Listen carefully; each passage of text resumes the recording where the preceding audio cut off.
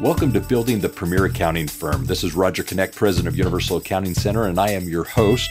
For more than 20 years, I've been working with accounting professionals to help them build their successful accounting, bookkeeping, and tax businesses. And in this process, have this podcast committed to actually helping you with the tips and tricks, speaking to the experts that you could use to literally market and sell your services with more confidence, to efficiently run your company more profitably, as well as have the mindset, the confidence and competence to go out there and get paid what you're worth. So I encourage you to listen to our episodes and subscribe to this podcast to get the most out of this experience so that you can, in fact, work on your business and build the premier accounting firm in your area.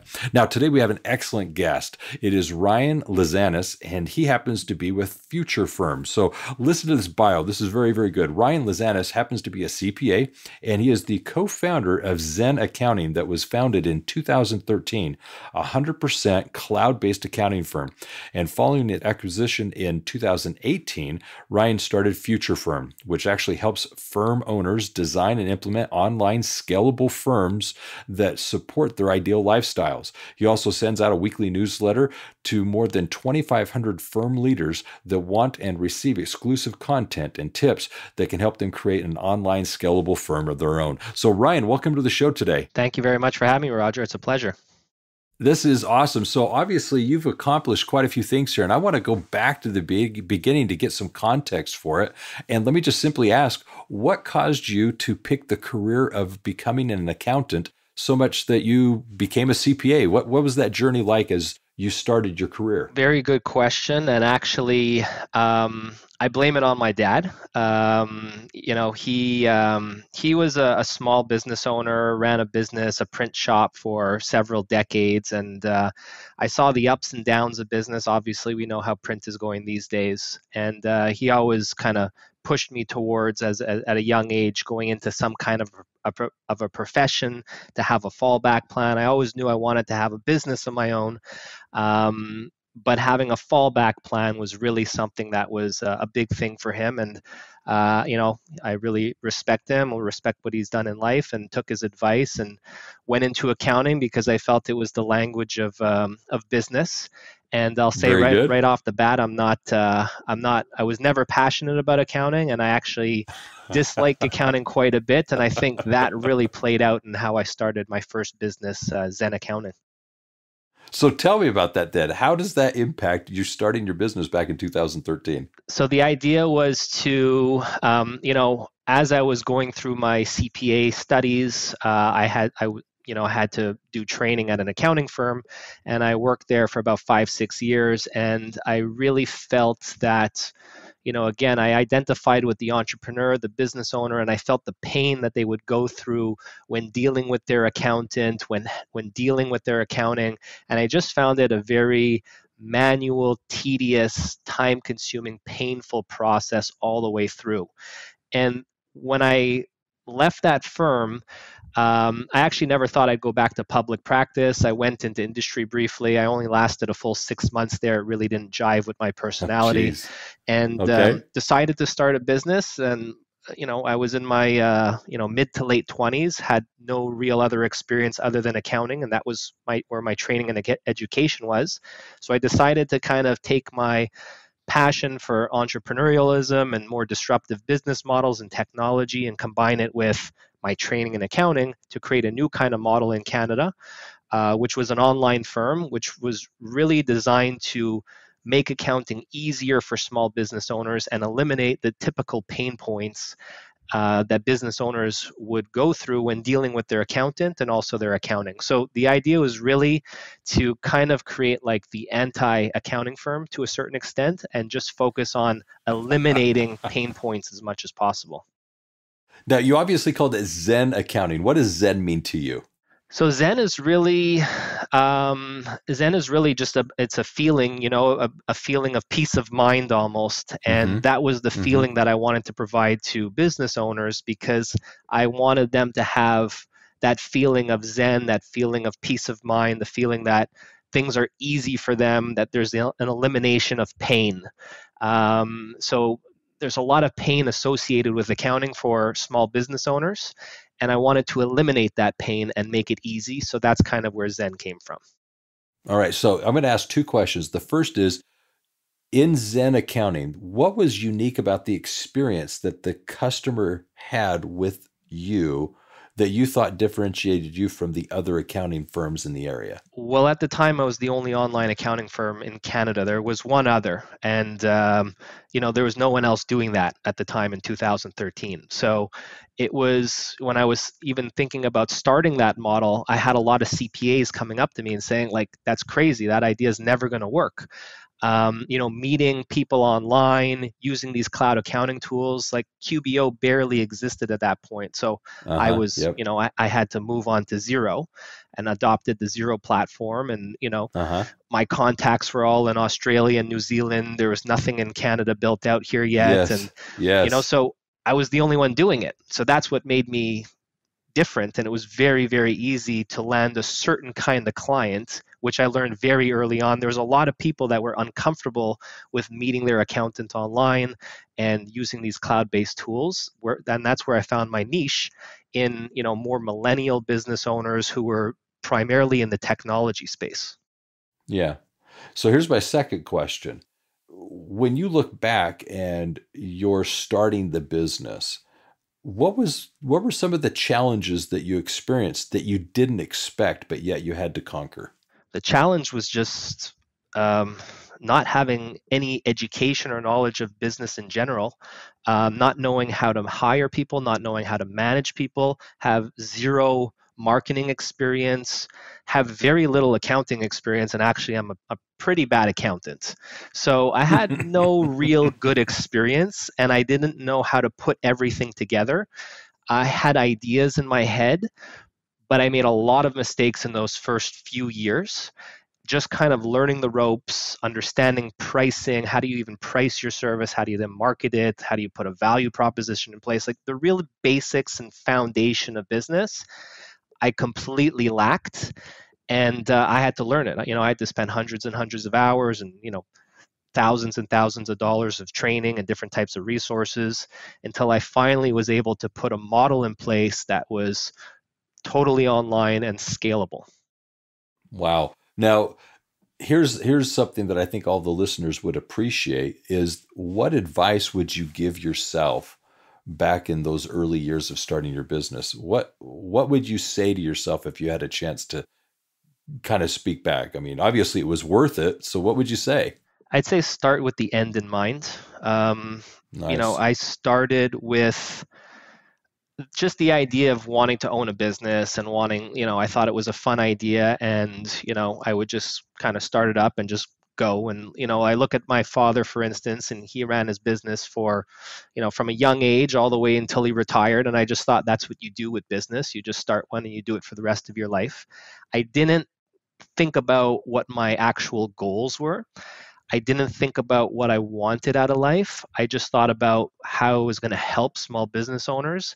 And then you Hmm. just get into it and you get wrapped up into it. And then it's the never ending chase of growth. And Yeah. sometimes that's not what people want out of their business. So I never really thought about how the business would serve me. I just thought about growth. And that's one thing that's a big thing for me right now is when I'm talking to other firm owners or any other business owner, it's start with the end in mind. Where do you want to end up? To Yes. adequately define that and then create a roadmap to get there. And it's amazing how so few accounting firm owners actually do that. I've yet to almost meet any that do that. I couldn't agree with you more. So often when my conversations with accounting firms start, it's what's your business plan Yep. and what's your plan for the next 1 to 3 Yep. years. And as those conversations begin, it's almost like they're still in a job Yep. mentality. I just work here and I'm just trying to stay busy. And so if I'm not busy enough, I want more Yep. clients, but there's no strategy or long-term objective with it. And so when you ask them to put together a business plan of, what do you want to be offering? If you had a choice of what services you provide rather than I just do what the client asked me to, Yeah. when they get into that clarification, it's amazing. Their minds actually open up, and all of a sudden they start to have epiphanies and clarities that they didn't have otherwise because no one's asked them this before. Totally agree. And so they come up with these business plans. They get some more clarity as to what they're trying. They have purpose at this point, Yeah. right? Yeah. And all of a sudden, they've got now a reason to be in business, and they start shifting out of being in that job mentality into an owner mentality, and they Yeah. start working on their business. How do we make this more efficient? How do I make this more profitable? How do I work fewer hours? And these questions didn't exist when they were just working. They were just going to the grindstone and working and working and working, and that was it. So well said. I love what you said. Okay, so here's my next question. You've got your firm, and Xen Accounting's doing well. Tell us about how it got to a point where you were able to sell it. A lot of people that are listening would love to not just grow their businesses, but beginning with the end in mind, as you mentioned, maybe an exit strategy is something that they ought to consider. What was yours like? How did it start, and how did that go for you? Yeah, so I never had any intention of selling at all, and I think the idea really came about when firms started approaching me to acquire us and acquire that kind of expertise. We were one of the first on the block to really, implement that more automated model, something that was more scalable, something that was really just more geared to the digital age. And there was firms that I think probably like year three starting to get some nibbles, some firms starting to poke around and ask questions and have those conversations about possible acquisitions. And it started intensifying to a point where, I really started thinking about what I wanted to do in life and what was next for me. And I had a fork in the road that I had to take at that point. Because I'm the kind of personality I have to be all in on something, So I'm either going to be Mm-hmm. all in on this with Xen Accounting and just continue running it for the rest of my life, or I'm going to take the other path where I'm going to go through an acquisition and then start something else. It was a really, really, really hard decision, but I ended up getting a good offer that I was very happy with, and had other ideas in my mind. And I really liked the initial days of Xen Accounting when I was tinkering with ideas and toying around with business models and really trying like that creative stage, because at a Yep. certain point I had created, yes, there's other things I could accomplish, obviously, but it started becoming more like, okay, just growth mode at that point, which wasn't as exciting for me. Yeah. So that's when I kind of, among other reasons, that's why I decided to pull the trigger and go through an acquisition, which was a very interesting process at the end of the day. So, one, regarding that creative juice that you've spoken of, what I have found working with owners of businesses, particularly accounting firms and such, is that's the entrepreneur spirit that they tap into, Hmm. and when they get it, it's oftentimes very addictive Yeah, because it is creative. yeah, And oftentimes they get into a business and they have a new idea, something else they want to go do, but the business is so consuming of their time and energy, they can't yeah, go do the next thing. yeah. And so in this case, the acquisition was ideal because it allowed you to relish the success you've experienced and move on to something new and exciting. So I like how you described that. With regards to the acquisition, someone looking at an acquisition, what Yeah. advice would you have for them? What did you learn through that Yep. experience that you could say, hey, if somebody approaches you and you have the opportunity to be acquired or to acquire someone else, what advice would you give?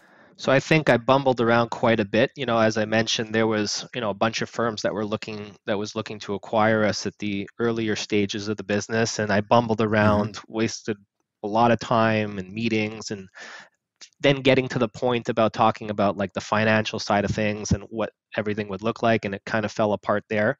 So I would fast track that and just be very direct about exactly what you want, which is not Good. always easy to figure out, right? Like, but you have to understand that first before you actually engage in these discussions. I think, like, be very, very clear about what you want up front, and that could avoid a Yes. lot of wasted time.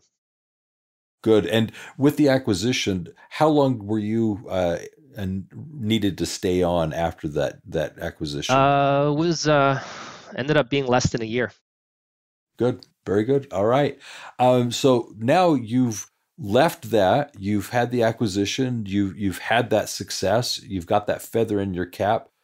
When did Future Firm start to take some shape? Was it before the acquisition was finished? Did you know what you're going into? or did you have kind of a period of time of redefining yourself? I knew before because I kind of wanted Okay, to have an idea of what I was going to do. I didn't just want to sell and not have like a plan afterwards.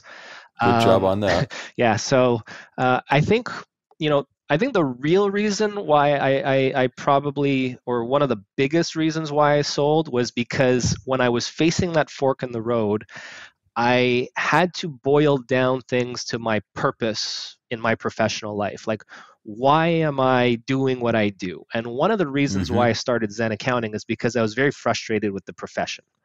And I was frustrated with the lack of innovation and the lack of forward movement. And, our professional bodies aren't doing nearly as much as they need to keep CPAs competitive in the market. And one of the reasons Hmm. why I launched Zen Accounting was not just to help small business owners, but also to play a role in helping to move the profession forward.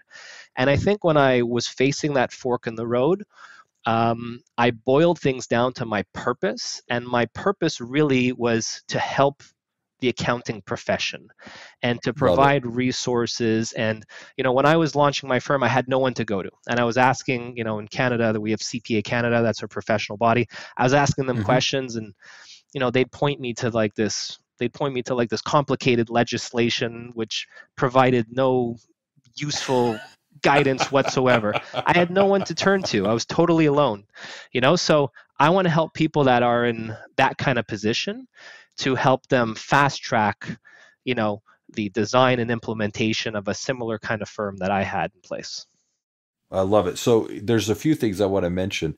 One, when I was asking about whether or not Future Firm existed as an idea before Yeah. the acquisition was finished, I asked that because working with business owners, it's so important to realize that as as fulfilling and gratifying as it is to sell the business and actually be paid for what you created, what people fail to realize is that many successful business owners that sell their companies and leave and have nothing else to then do, they experience a great deal of depression. And Hmm. what happens is you're in our culture, self-identity oftentimes comes from what you do as a profession, for a living. Hmm. One of the first questions we're ever asked is, what do you do for a living? And so when a business owner no longer has something that they are doing, their identity oftentimes gets robbed. So you can speak to a number of people that have sold companies, even very Yeah. successfully, and they'll say within months, 6 months, 9 months, they've played all the golf they can play, they've seen all the movies they want to see, they've read all the books they've wanted to read, they've traveled everywhere where they wanted to go, and they're like,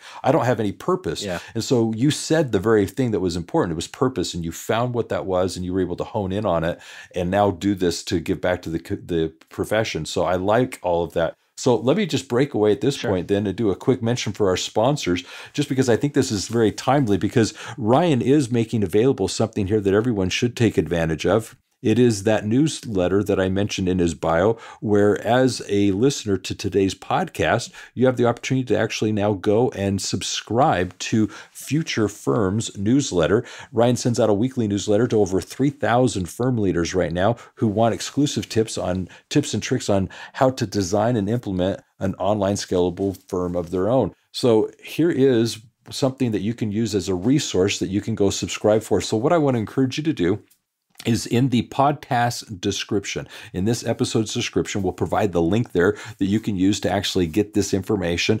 Go there, get that resource, and subscribe. Secondly, Universal Accounting Center is also offering some information here to actually help you work on your business. It is the Accountepreneur's Journey. It is the turnkey process of starting and building a successful accounting business with all the tools, resources, and things you need to be both confident and competent in the services you're providing. Go see what you can do to actually start and go on this journey of becoming a countrepreneur to, in fact, have the premier accounting firm in your area. Now, with all of that being said, Ryan, one of the things that I think is very important here is you've been there, done that. You've obviously accomplished a lot of what you're describing. What is the passion that you've been able to tap into that's really helped you accomplish this? There's definitely been some rough times in the path.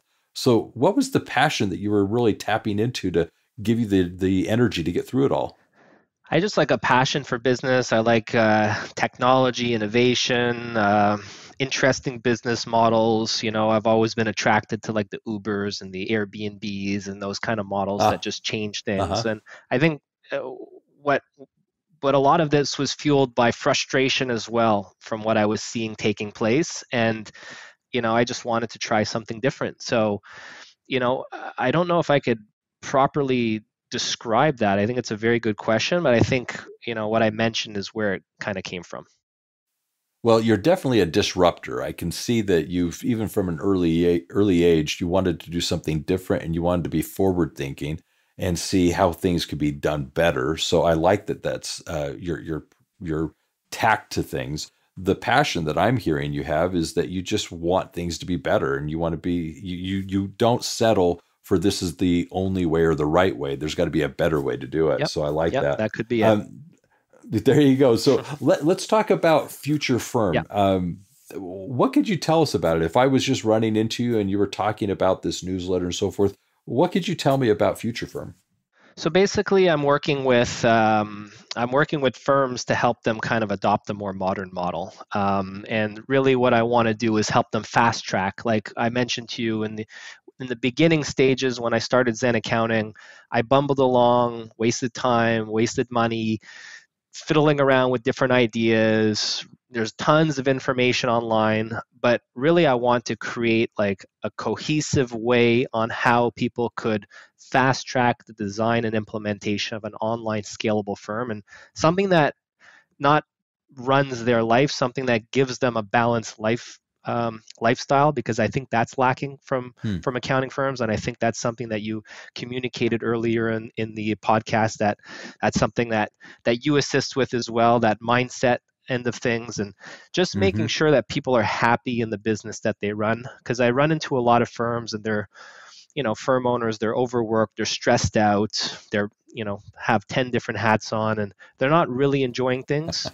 And Uh-huh. I want to help be that support resource. And I do that through one-to-one coaching at the moment with a select group of firms, and I have new programs I'll be rolling out in the very near future. But really it's about just fast tracking the design and implementation of an online scalable firm that helps improve their lifestyle. So that's really the gist of it. Love it. Love it. So you said a word that's very interesting. You talked about Yeah. balance. What does balance mean to you? It's different for everyone, and that's why I always talk about like start with the end in mind, like, and that's up to the individual to define what balance means for them, because Hmm. for some people balance is working 20 hours a week, but for other people, it might be working 40 or 50 hours a week. I like, for instance, I like working. I like what I'm doing right now. I'm having fun with it, so I don't mind working 40 hours a week. I'm okay with that, but also, Hmm. I think balance can also mean having that freedom and flexibility. So if I don't want to work 40 hours a week, some weeks I could just take take time off and do 10 hours or 20 hours a week. So I think it has to do with, it's an individual thing, but for me, freedom and flexibility certainly plays into that. I'm very grateful for the fact that you said balance is different for everyone. The way I usually describe it is, first of all, I say balance is a false narrative that somehow someone is somewhere along the line implied that it exists and Mhm. it doesn't. There's a misconstrued idea that balance is achievable. And when in reality, I first start with balance is first understanding that there's a time and a season for all things. And when you can prioritize in your life what's important now, Yep. what's important being who needs you and are you in a good place? And so are you healthy? Are you mentally in a good positive place? Are you spiritually in a good positive place? If you can't, if you're not full, you can't give and help anyone Yep. else. So you got to be taking care of yourself. But when you're in a marital relationship and you have a spouse, you have children, you have work, you're starting a business, you're going to go through stages where right now your business needs you Yep. 60 hours a week. And maybe in a year or two, your kids are going to need you. They're going to need you at the sporting events or possibly something that they're doing as an activity. They need to see you there. Your spouse needs to see you. And so, really, what I find is balance is defined by time Yep. management. And time management is before you can dictate, okay, here's how I'm going to allocate the 24 hours in the day that I'm given. What I'm going to do is I'm going to prioritize in the future, every week, every Monday, I ought to be doing this, Tuesday, this. And as you get into that mind flow of, okay, here's how I'm going to manage my time, then you find balance because you're at peace, because you feel as if time is being leveraged in your advantage. You're taking advantage of time, not time is taking advantage of you. And then you feel that Zen moment that I think you're talking about with Xen Accounting, that epiphany Yeah. comes where all of a sudden you experience the euphoria of, I'm at peace. And that's balance. Yep. Balance isn't I do 4 hours of this, 4 hours of this, 4 hours of this, 4 hours of this. It's the peace of knowing that you're not overwhelmed and you're not overextended, let's say. So I like your answer, so let's replace my answer with your answer. No, I loved it. This is great. So you also said another word earlier. You said freedom. What does freedom mean to you? I mean, I think it could be a very simple definition of being able to do what you want, when you want, how you want it, So Thank you. I think it doesn't have to be any more complicated than that. Yeah, freedom, I agree. It's where we're in a position where we're not being dictated upon or controlled by something else. Freedom is that independence. Yep. And I like that. Very good. Okay. Let me ask a question that I love asking, which is, what haven't I asked that I should have asked? Wow. Now that's a tough question. That's probably one of the tougher questions that I've gotten on a podcast. So, I don't know, Roger. To be so let me ask you this. Sure. What is something that someone does not know about you, but even they would think that they're close to you? I mean, perhaps this is a personality trait, and I'm not sure if we want to go in this direction or not, but I think most people think I'm a very outgoing, extroverted person, but really I'm the complete opposite of that. So I think that's one thing that people are surprised to hear when they learn a bit more about me. But I'm not sure if that really answers your question. No, it does. I love it. So some people would refer to that as an introvert versus an extrovert, right? Yep. And some people really are confused by what those terms mean. And oftentimes, an accountant is perceived to be someone that's an introvert. Yep. They like working in the corner, leave me alone. I like working with the numbers. The numbers don't change. 2 + 2 is always 4. I like certainty. I like balance. Leave me in this corner. But there are plenty of people that I've met that are accounting professionals that are extroverts. Really, what it's defined as, that I've learned over the years, is an introvert. They recharge, they re-energize themselves by being alone. They need some quality alone time. An extrovert actually gets their charge, their energy, being around other people. That's how they fill their bucket. But it doesn't mean an introvert necessarily doesn't like people, and doesn't mean that they don't enjoy being with people. And an extrovert, it doesn't mean that they dislike being alone. It's just how they charge themselves. It's how they get refilled and energized for the things that are coming up in their lives. Do you do it alone and self-think, or do you get with people and power team it? Yeah, so I'm definitely way more on that introverted side of things, though I can play the extrovert card. But certainly I'm more on that introverted side of things, and I think a lot of people that even people that have worked with me for years, and when I say now I'm more of that introverted, I like my quiet time. I like to kind of put my head down, work on creative things, have that alone time. They're like, nah, I would never have expected that. So I think that's one thing that surprises people that have worked with me. Good. So I'm going to assume you've read a good book lately. What's a good book that you've read? What's the most recent one that I read? I just finished one called Deep Work, actually, which kind of fits into this whole introverted conversation to a certain extent. It's really about how could you put your head down and actually get really deep into work that requires it. So there's a lot of distractions in the world, and I'm easily distracted for sure. So I want to know how I could be more productive and just be less distracted. So that was an interesting book. And then another one that I read recently was Seth Godin's This Is Marketing. Really, I'm probably more of a marketer than an accountant. I probably should have studied marketing instead of accounting, but that's besides the point. And that was a really good on like the very essence of marketing, the fundamentals, the foundation of marketing. So I think those are two things that really just stand out recently.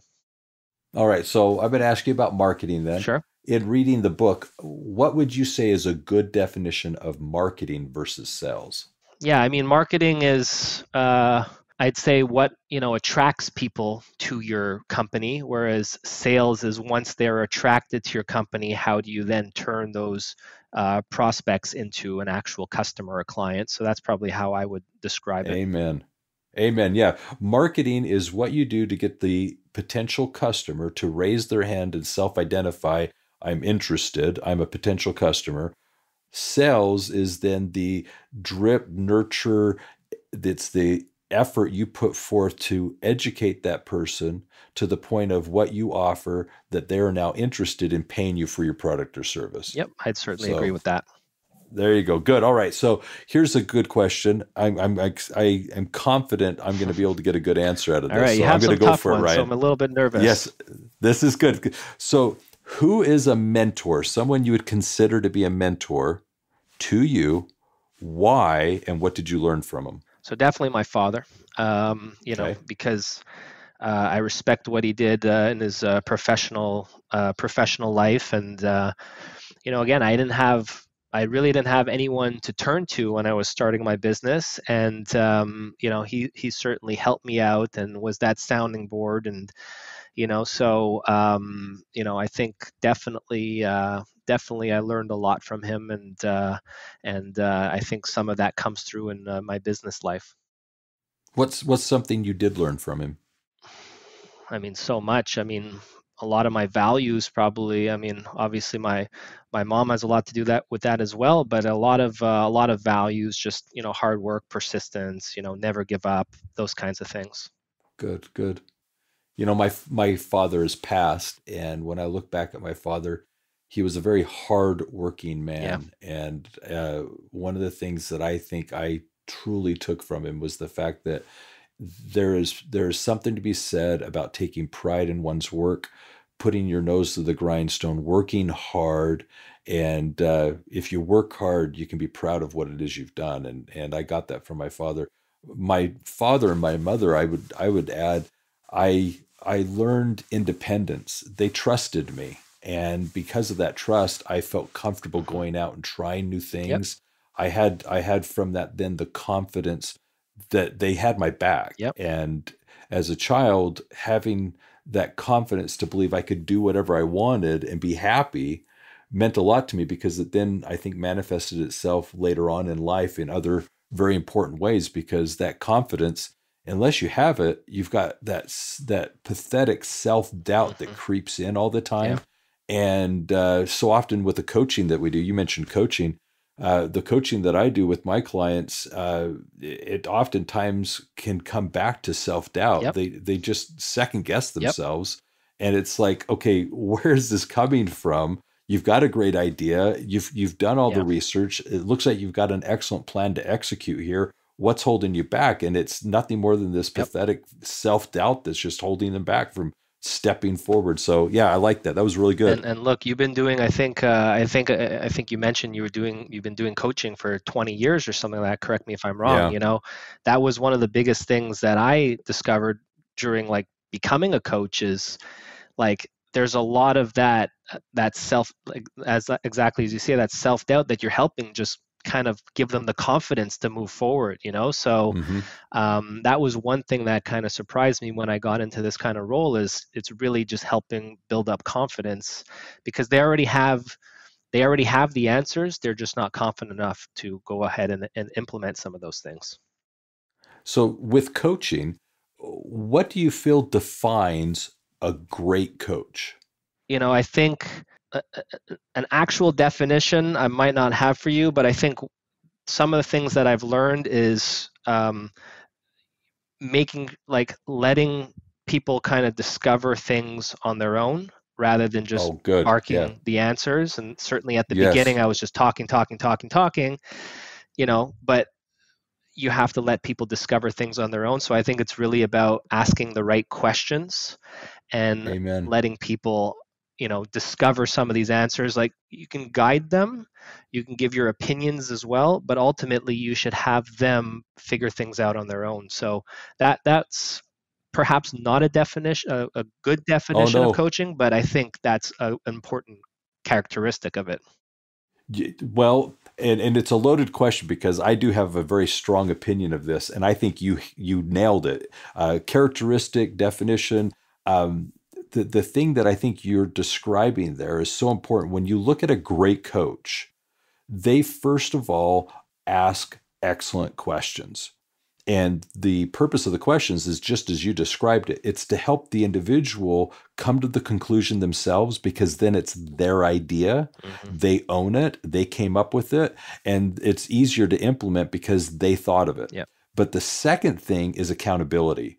A great coach holds people accountable. Mm-hmm. You told me this was important. You said this is what you needed to do. You said this is what you're going to work on next. Where are you with it? Yep. And when the person can't come back and say, I did this, I did this, I did this, you're really running into a problem because then they're not implementing anything that they've discovered in the last session.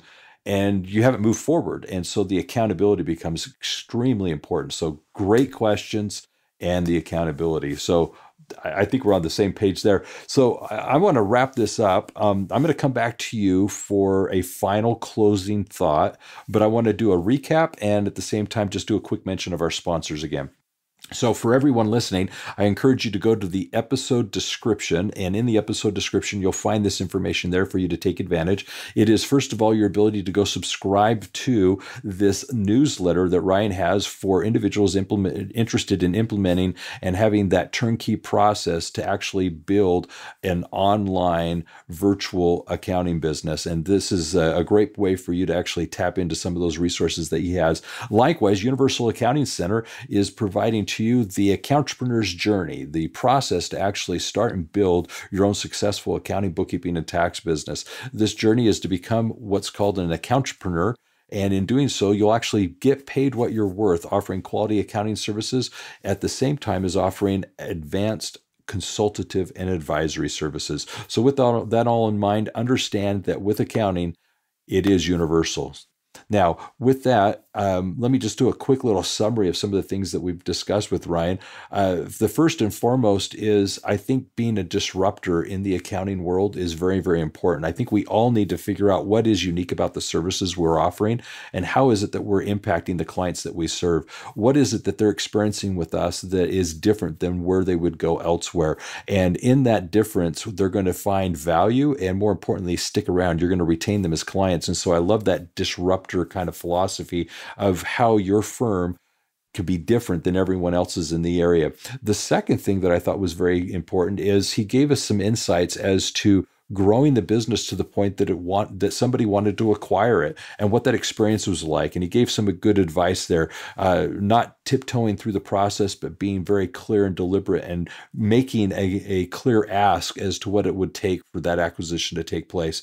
And then what was added to that discussion is when you do see that end or culmination of your business and you actually sell or transition out of it, you need to have some purpose that you can move into. Otherwise, you're going to run the risk of, yes, celebrating the success and hopefully having a good cash out that would be worth being proud of. But in the incoming months or years, if you don't have something else to then fall into and give yourself purpose, you're going to really struggle. And so in his case, Ryan was able to identify that the next step was this idea of future firm that he's now sharing with us today. We spoke of coaching. He spoke of his parents and the lessons that he learned from his parents, which I'm sure we can all hopefully find that key individual in our youth that was very influential. It might have been a youth leader, a coach. It might have been an advisor, someone, perhaps hopefully our parents, that influenced us in a very positive way to help us have the confidence to move forward with our careers like we all have. And then lastly, this whole idea of coaching. If I could say anything, if you want to excel and actually achieve your greatest potential, find a coach, get a coach. You need somebody that can give you outside perspective, someone that can perhaps work as a mentor, in fact, but lastly, hold you accountable. I think too often as accounting professionals running our own businesses, we run into that allure of it's my business and I can procrastinate and do things on my time scale. And honestly, it takes too long to do the things that need to be done. So in that case, getting a coach is an excellent thing. And I'm glad we discussed that. So Ryan, real quickly, any closing thoughts that you have that you'd like to share? No, I want to just thank you for having me on. I really enjoyed this episode. You had some tough questions, but some really good questions. So if anyone wants to follow along, my newsletter is the best place, and they could just head to www.futurefirm.co/newsletter. And other than that, I really appreciate you having me on, Roger. It was a pleasure. It's great to speak with people that are passionate about helping the accounting profession. It's nice that we all have things that we can use to help one another actually excel in our careers and really make this passion that we each have more contagious to the other accounting professionals. So this has been wonderful. So as a final closing thought, let me just invite you. First and foremost, listen to the other episodes that we have. They are committed to, as episodes, give you the tips and tricks and insights that you can use to apply principles in your business to, in fact, build the premier accounting firm. Subscribe to this podcast. And with regards to Universal, if you'd like more information on how you can apply these and other principles in your business to literally work on building your company to have the premier accounting firm in your area, reach out to us here at Universal Accounting Center. You can go to universalaccountingschool.com or give us a phone call at 801-265-3777. And always remember this, if it's about accounting, it is universal. Take care and have a great day.